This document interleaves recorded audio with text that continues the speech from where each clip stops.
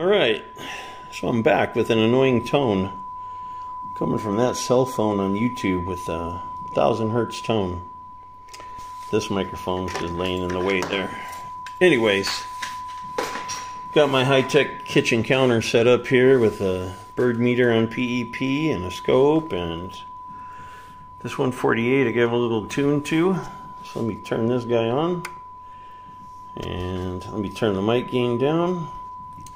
And there you see we got our little over half a watt dead key, and I can turn up the mic gain here, get some modulation, and you can watch the watts and the modulation.